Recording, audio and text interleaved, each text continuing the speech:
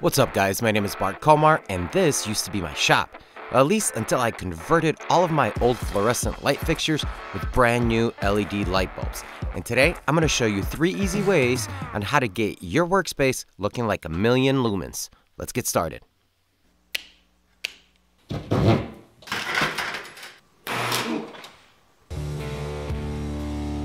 Alright guys, if you're anything like me, your workspace is in dire need of additional lighting. Even though I have 6 fluorescent lights, it still seems like it's always dark and I'm always compensating with additional lighting, setting them up, walking around them, and I'm even using small key lights to help with projects. So to fix this problem, I partnered with Parmida LED Technologies and they set me up with 2 different types of LED bulbs, a hybrid bypass bulb and a direct replacement bulb, to give the shop a much needed upgrade. So today, I'm going to show you guys 3 different conversion methods, a plug and play, a ballast bypass, and a direct wiring method to add new light fixtures. That way, if you're converting or adding new light fixtures, we will cover it all, and you can throw those old strobing fluorescents away and step into the age of LED. Alright guys, here we go. First method is going to be your plug and play. You just got to make sure that you're buying the hybrid tube. This tube basically can just plug into your light fixture without having to change the ballast or rewiring anything. But you do need to consider the type of light fixture that you have. So Parmida actually lists out the compatible light fixtures that you have. My light fixture is not on there. However, that doesn't mean you have to rewire it. It just means that they haven't tested the transformer or the ballast that you're actually using in the light fixture. So we're going to test it right now and see what happens. But if that doesn't work, I'm going to show you guys how to bypass that ballast and you can still use these tubes. So let's do it. The first thing you want to do is remove the old fluorescent bulbs from the existing light fixture. Then grab yourself a plug and play TA bulb from Parmida, install it into the old fixture, give it a turn to activate the connectors, and that is it. Literally, that's it. And now we're going to just turn it on and see if it works. And that's how easy it is. I literally just took out the fluorescent bulbs, put in LEDs, and I'm good to go. But let's say this didn't work and we have to bypass the ballast. Super easy, let me show you how. The next example is going to be the dual-ended ballast bypass. After removing the bulbs, you want to take the fixture cover off, which is going to give you access to the ballast and all of its wiring. Make sure that the power is off to the lights and double check it with a meter if you have one. Before doing any wiring, I always mark the power wire with a piece of tape. This way it makes it easier to remember which wire is your load coming in. Then I take the light down, but you can always do it connected to the ceiling. For me, it just makes it easier that way. That was holding very well.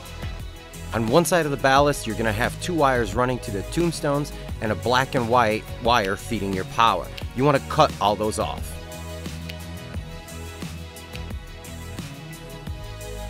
Next, strip the 2 wires going to the tombstones and connect your neutral wire that comes out of your ceiling. Make sure you put your wire nut on tight and secure it with a little bit of electrical tape. This way you know it's never going to come apart. So now you have tombstones on one side connected to a neutral. Now on the other side of the ballast, cut all the wires going to the tombstones, fully disconnecting the ballast. Then I strip all of them like on the other side and add the power or load wire to them. Twist all of them tight and secure them with a wire nut and some tape. And that's pretty much it. You have one side connected to the power and the other side connected to neutral. It's that simple on a double-ended connection on an old fluorescent light fixture. This way you get the benefits of an LED without having to purchase a brand new fixture. So now all you have to do is just add your ground wire with the green screw to the fixture, add your Parmida hybrid or direct wire bulb, and you have double-ended LED brightness. But let's say you want to do a single-ended connection on an old fixture that's double-ended. Too easy. Pick one side of the fixture to be your connection side. I'm going to be using the blue side, or the side with the blue wires, and cut them off on that side long enough so you can work with them. The rest of the wires from the ballast can be eliminated. We're not going to use them at all. Then you can either leave the ballast inside the fixture, or you can unscrew it and remove it and dispose of it properly. Back on the power side, we got to make sure that the tombstones that were originally in the light fixture are not shunted. And the best way to do that is with a voltmeter.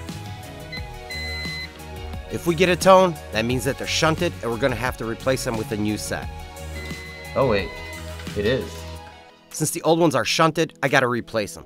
And I got these on Amazon for a couple of bucks, and I'll leave a link down in the description below. There's no signal. Since these already came with a neutral wire connected to both tombstones, all we have to do is just add our black power wire. First, I cut a short jumper wire and connect it between the two tombstones. Then I take the longer black wire and connect it right next to the black jumper wire. And that, my friends, is it. This is our single-ended connection. The only thing left is to connect the power wires to a power source.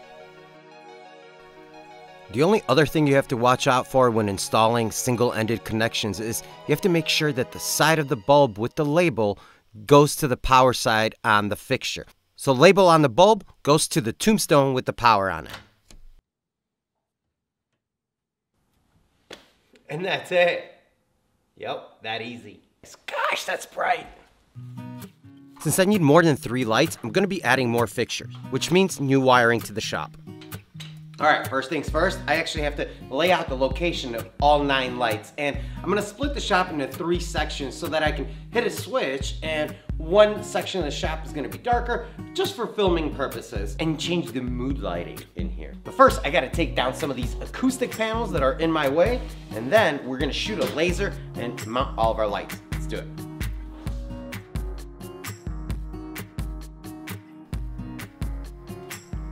After marking the locations of the new lights, I drilled 1-inch holes in a ceiling to the attic so that I can get this clad wiring through the ceiling and then connect all of my lights together. This is gonna work really well jumping from light to light. It's gonna make it easy. You don't have to bend conduit, so we're going with this. And to find the hole locations in the attic under all that insulation, I'm going to be using some conduit pipes through those holes, and I tape them to the ceiling temporarily. You can use conduit or dowels, anything basically you have laying around. All right, we're in the attic now, and I have to find all of the pipes that I stuck through the ceiling, and I made myself a map. So this map has all the locations of the pipes in the shop to make it easier to find.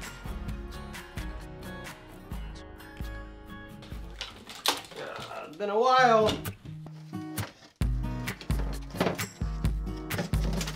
Theoretically, if you lift this, bada bing, there's our pipe. After finding all the locations of the pipes, I started to run the clad wiring between all the rafters and underneath all the plywood. Now, if you're not comfortable running your own electrical wiring, I would definitely call a certified electrician. But I've done enough wiring in my day and been zapped enough that I felt comfortable enough to take on this task.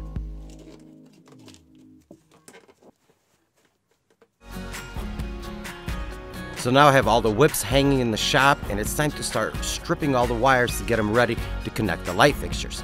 And again, make sure that the power is off. That was really stupid. Electrical is nothing to mess around with. And believe it or not, this is not the first time this has happened to me. Yeah! So this time I made sure that the power was off and marked where the screws needed to be on the lights so that they would hit the joists. These lights are very thin metal and you can drill right through them with a wood screw.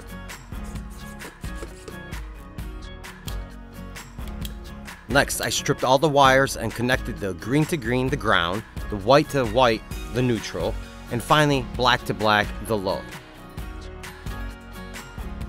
Replace the cover with the provided pins and install the Parmida replacement bulbs.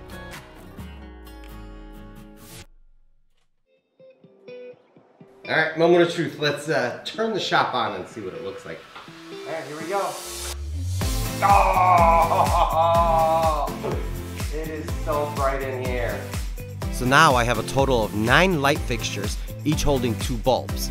6 of them at 5,000 Kelvin, which give me the brightness that I need. And for a little bit more of a warm feeling, I installed 3 light fixtures down the middle with 4,000 Kelvin.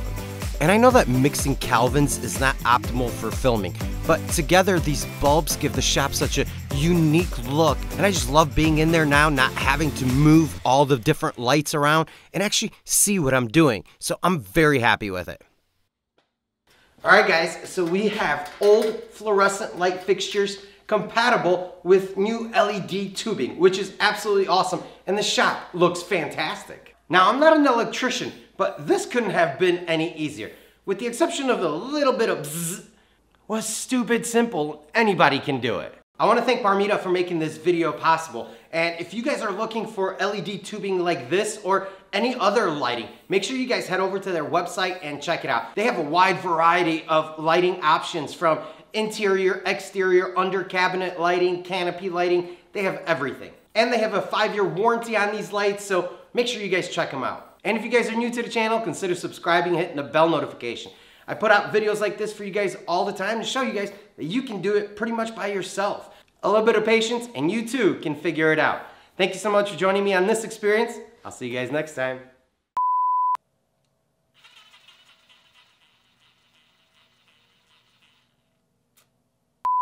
And that's a wrap. That's not a wrap. Wrap is that.